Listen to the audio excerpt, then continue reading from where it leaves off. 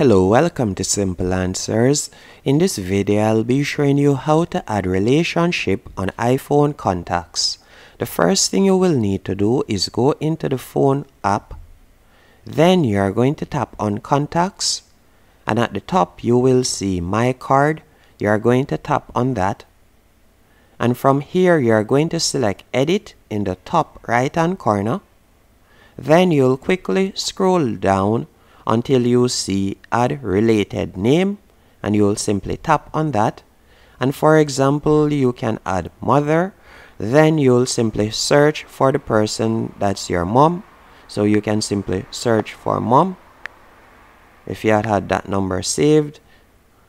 And once you have done that, you can simply tap on it, or you can tap on the I, and it will open up your contacts. And from here you could type in mom, then you'll tap on it and you can see mom saved, and you can tap on Add Related Name again.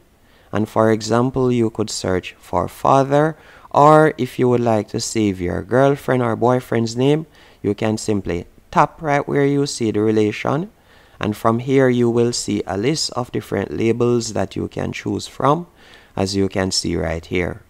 Once you have done that, you'll simply tap on Done in the top right hand corner, and that's it.